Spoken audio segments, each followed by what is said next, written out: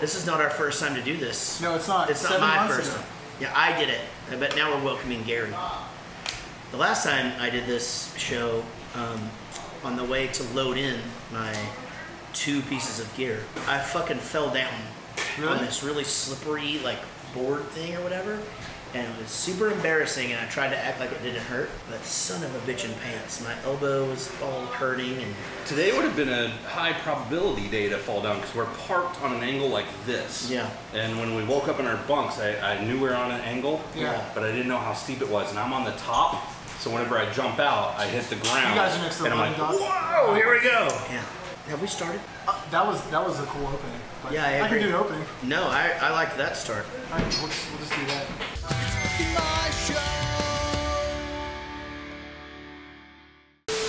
Since we last talked, it was like 6-7 months ago. You guys have been super busy. It's been crazy busy. Well, we celebrated our 25th anniversary as Bowling for Soup and started this 25th anniversary tour, which is essentially trying to cover the entire United States, which we do in segments because we're also dads. Yeah. So it's important to note that we limit our time out of town. We try to do it to 10 days is really where we kind of start the limit, and then depending on the routing, we'll let it go a couple of more days, but really, I mean, 2 weeks is like absolute max. Yeah. Part of that's like we need to be home because we have families. Yeah. And part of that's we're also old and falling apart physically. Right. Yeah, that's the thing.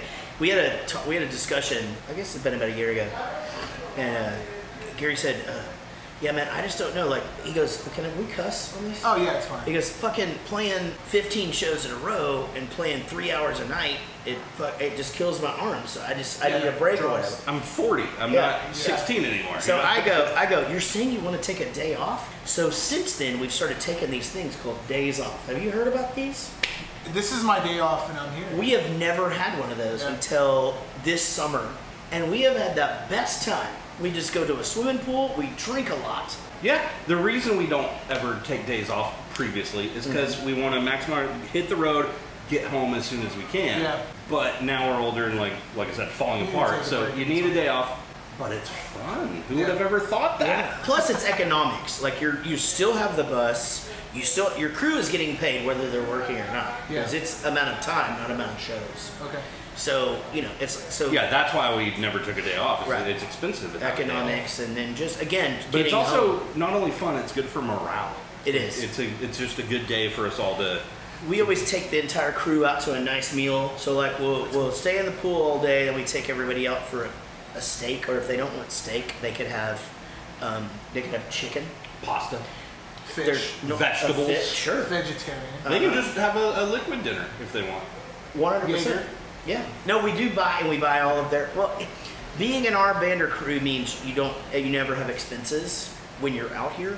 So they all know how to take advantage of it in a good way. Did you guys ever get burned out on tour previously? We had a time around in 2013 where I think.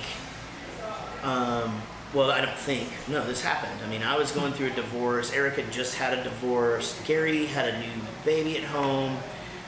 He had started a new career. Those times it started to get a little bit... There's also some like probably band career dynamics, trajectory or whatever. Like things were doing what we used to do. It wasn't just as we didn't great. feel like the business was as good. We didn't want to do the thing where we just run it into the ground and just burn out. We talked about that last time. You're like, it was getting to the point where we felt like we were going to be like, we'd go to a venue and like 100 people are going to be there. 50 people. And there's nothing wrong with that. We've always said we'll do it as long as it's fun. Yeah. I know it's still fun, but there was just like, does it make sense? Yep. Yeah, that was hard. So what we did was we just took some time off. When we came back a year later, and no international touring for like 2 years. So we came back to just do some one-off shows. We just had this fire, and then it was fun again. It was fun. Made sense. And that started the ball rolling down to where you fast forward to Rob joining the band and like breathing this insane new life into us. But yeah, that's really the only time. I mean, you would have shows back in the day. I mean, we had one show that we did in Toledo. It just was just the worst circumstances. Like they didn't have a working bathroom at the place, and so we were on a shitty bus, and it was like raining that day, and there's nothing around. It was before Uber, so you couldn't go anywhere. Yeah. There's nothing to eat. You couldn't go shit or use a restroom. Yeah. It's raining. Our bus was leaking. Into my bunk and then our sound guy's bunk, like literally leaking. You can't even go buy plastic at that point. No, It's just one thing after another to the point where you're defeated. Yeah. And we just, honestly, we said, I think that was around that time. Yeah. Where we looked at each other and we're just like, man, what the fuck are we doing out here? You know, like, what are we doing? Yeah. We're away from our children and miserable. Like, what are we doing? You have so much going on, and both of you. You've got this podcast, which you're kind of set up for the podcast right now. Your Chuck E. Cheese. Yes. You've got acoustic shows going on. Yes. Where's time management coming in? Or did that kind of play into like, we need to take a break, we need to take these days off, and that was part of time management? You guys have recording and everything? We lead different lives. So like Gary has a career outside of this that he does. And then, we have this podcast together. I decided early on, I'm going to have a career in the entertainment industry. So that means in order to make a good living, I've got to do 12 jobs. You can't just be the singer of Bowling for Soup and feed your family and make and pay for a house and shit. You've got to go out and do other stuff. And so, again, like while he went to realty school or whatever, I became a voice actor, started doing all of that shit. And now it works out because I've got my stuff going on, he's got his stuff going on. Rob has his own thing going on in his world. Chris, patent pending, and he runs a venue in Pennsylvania. And it's just based on so we all just lead different lives. There gets to be a point where there's multiple things going on, and you realize whether it's wife, band, family, business, games, meaning kids, games, this or that. There's just so much stuff going on that you live and die by the calendar. Yeah. And if it's not in the calendar, it doesn't exist. Right. And the problem is sometimes things exist to other people, but they're not on your calendar, and you just start having to communicate to other people. It needs to be on my calendar. I had to blow off a couple shows for a dance recital. Yeah. So it was you did. Yeah. No, I forgot. I got lost in the time management thing. Thanks for reeling it back in. This guy. Yeah, that's the thing. You've got to be calendar driven. You've got to train your wife to be calendar driven. You've got to train your managers to put it on your calendar, not just theirs. Like I live and die by my Google calendars or whatever, and I've got an app that keeps it all together. You don't put it on there. And so we actually had this happen like recently. This summer where we scheduled a show, big show. It was a good payday. We needed to be there. Like we were high. And shows come in so far in advance. They're 6 months, 9 months, a year in advance. So by the time they're coming around, we don't remember that conversation. Hey, do you want to do this show? Yeah. It needs to be on the calendar. You could ask us right now, hey, you guys open November or whatever. We're not open in November. We're booking next summer right now. So that's the thing. So we just had a show just fucking slip through the cracks or whatever. Totally forgot about it. And we were a week away. And it was the day before his daughter's birthday party. Far away in a different state. And I'm I gotta get home, guys. Yeah, and so it definitely was like a thing where and I'm like, dude, I'm fine with flying in, flying back out. Let's fly back early. The explanation of that is that doesn't sound that difficult, but the reason we picked the day was because every other Saturday and Sunday in the summer we were gone or this or that. And it's this is the only day it works. Yeah. And now a week before, it's hey guys, this show wasn't on the calendar, and I'm gonna have to call my wife and go, I'm in Chicago the night before. I'm not home. We picked this day, and we weren't even in Chicago. We were outside of Chicago. Yeah. So getting us home was a whole thing. So we were just well, this is the punchline to the whole thing. We couldn't cancel because Real Big Fish was on it as well, and they had already canceled because Aaron had a wedding to do. Okay, so you guys were we were dude, if we cancel this, we're completely fucking these promoters. Yeah. So anyway, we did it. It ended up being great. He was obviously exhausted at his daughter's birthday party, but he made it through. And I did the thing. We played the show. I hung out for a bit, got an Uber, went to the airport at 3 in the morning, sat there till check-in, flew home, was exhausted, and we did a birthday party. That's an amazing dad story. He just stayed up all night. I was waking, my flight was 2 hours later, and I'm we're roommates on the road, so I'm waking up and he's just there on his phone, in his hoodie, his bag packed at his feet. You can tell he's got 3 alarms set in case he falls asleep and shit. And he fucking trooper right there. Made it. Got home, got my car, went and picked up donuts and kolaches, showed up to where it was. My daughter never had any idea. She's 2, it's her second birthday. Right. But, I'm there for that. All of our friends were like, oh, how was tour this summer? I'm like, great, I just got home like 2 hours ago. I'm like, what are you doing here? Yeah. I'm like, well, you don't miss your daughter's birthday party. Yeah. And connected to that, this tour got booked. And I had forgotten to put my family vacation on the calendar. Ooh. So we were actually supposed to finish this tour in Nashville, Tennessee in a couple of days. Well, I leave on a Disney cruise in 2 days. Again, I was just like, dude, I didn't put it on the calendar.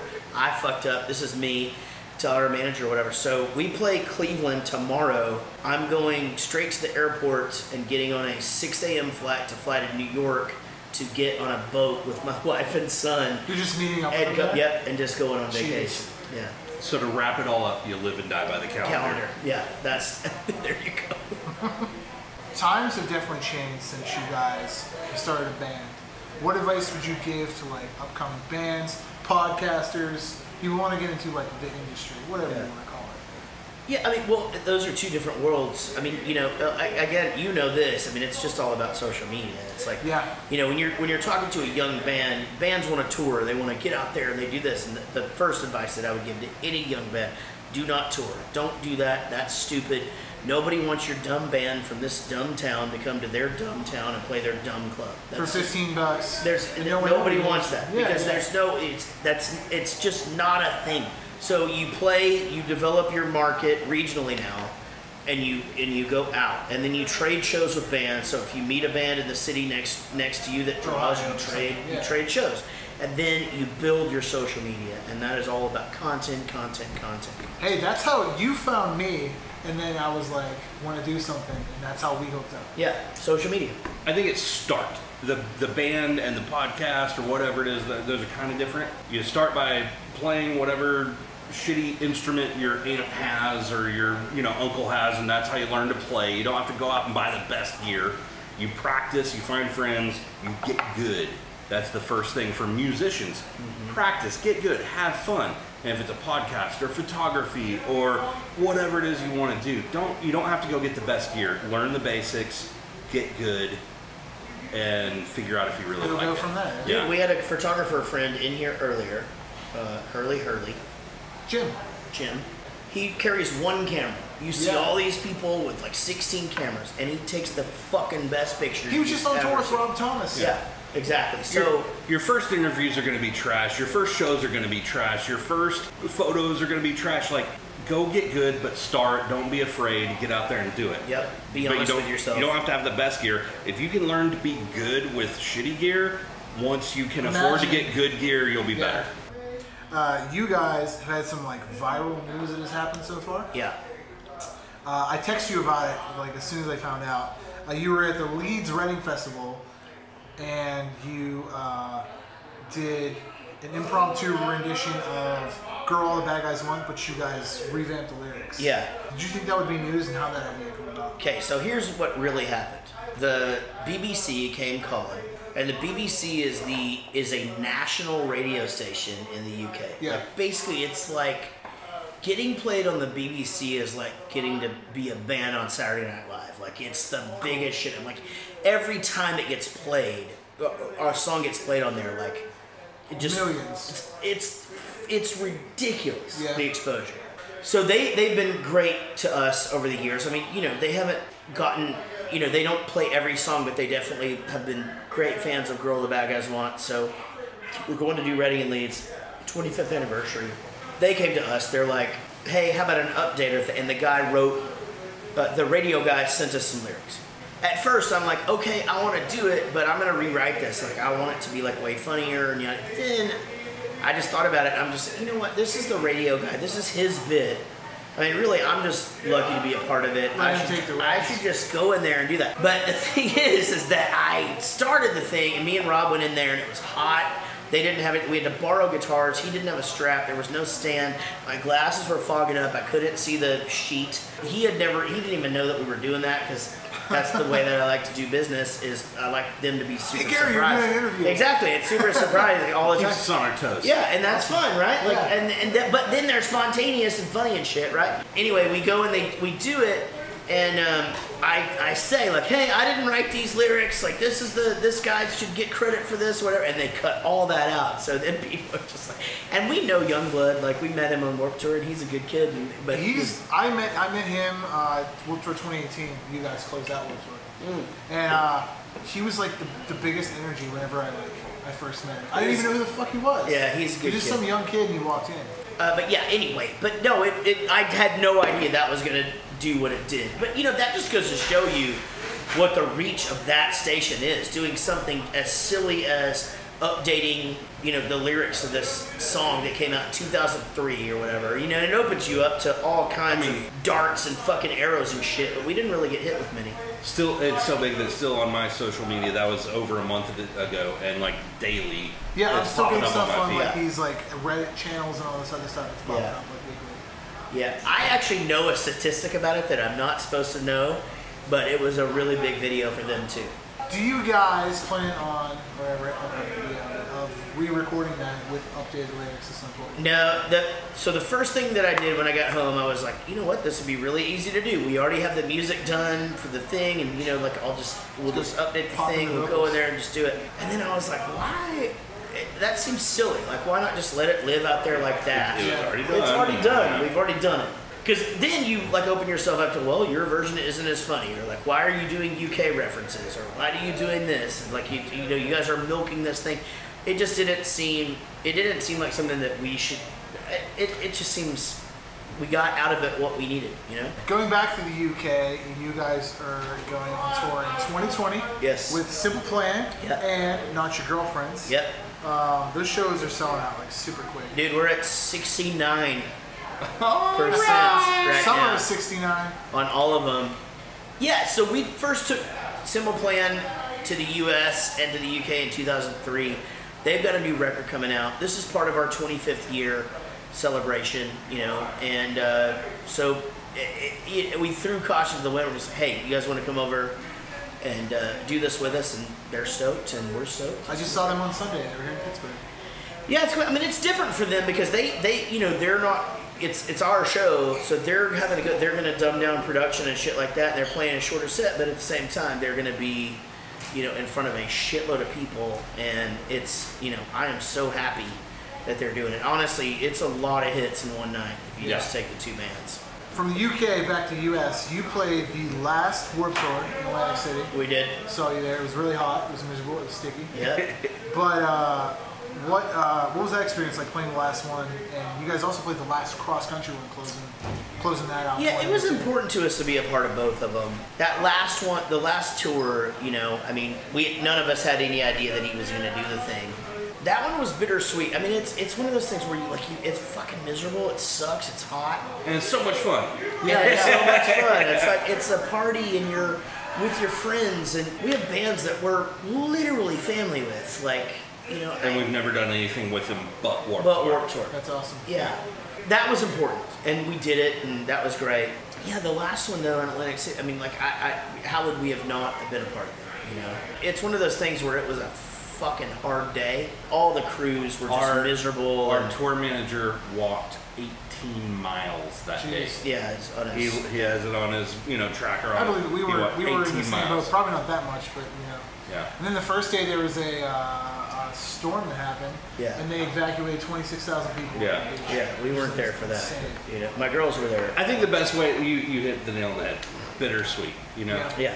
The thing about it is like I missed that thing. I missed like Warped Tour and saying it and being there and doing it and like. And it did so much for us, and we're Oh my appreciative God, of it. Jesus you know? Christ, yeah. And I remember the first time we were in England. Southampton. We were in Southampton, England, when we got the word that, hey, we're doing our first Warped Tour, and we were all so happy and excited. And you know what? I mean, shout out to Kevin Lyman, who is still the sweetest human being of all time. All these tours he's done, all of these bands he's helped, and he still picks up the phone when you call. He still texts you back right away. Like, I could email that guy right now, and I guarantee you, I'd have an email back in 3 minutes. Yeah. Last question for you guys. What's going on in 2020 with Bowling for Soup? I'm stoked actually. We're off for a couple of 3 months. We're gonna hang out a bunch, and what else are we gonna do? Oh, that's pretty much it. Simple Plan Tour. No, that's coming up in February. In February. Yeah, and then what else are we doing? Well, we'll have new summer stuff. We just haven't put it together yet. That's for correct. BFS. Yep. We're still doing Rockstar Dad Show. Yep. Rockstar Dad Show. There goes the movies. Like all that shit's happening every week. All the time. Yeah. Yeah. Take your kids to Chuck E. Cheese. The pizza's delicious. It's a really good time to be in our band, and but again, new music at least every 4 or 6 weeks or whatever, and super excited about that. And no stopping. No stopping. All that stuff linked up below in the description. This is on the YouTube channel. But this has been the Pop Punk Dad with the guys, Bowling for Soup. Always amazing talking to you. Rockstar Dad Show. Check it out. Favorite podcast besides his. Awesome. Hey guys, now that we're at the end of the video, thank you for commenting, and subscribing. You can check out daily blogs on thepoppunkdad.com, which features daily reviews and interviews from awesome bands. Head on over to the Pop Punk Dad official merch shop where you can buy cool things like that right there. It helps the channel out and lets me know that you love me. I have a weekly podcast called the Pop Punk Dadcast, which is on SoundCloud and iTunes now. Please subscribe. While you're at it, cruise around and check out other content on this channel. You can check out all my social medias, my IG, my FB, and my Twitter, at the Pop Punk Dad. And above all else, guys, stay pop punk. Later.